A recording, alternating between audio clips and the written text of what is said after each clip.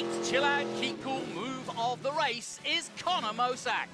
Mosack chasing for the lead. As we see it from Scott Borchetta exiting 11, he makes his move on the inside going into turn 1. As tight as can be, but he still makes it through. Mosack goes into the lead ahead of Brent Cruz, and that is our ChillOut Keep Cool move of the race. Catch all the action on the CBS Sports Network. TA2 from Nashville, presented by Big Machine Vodka Spike Coolers, Saturday, August 13th at 7:30 Eastern, and repeated at 1 a.m. Eastern Time.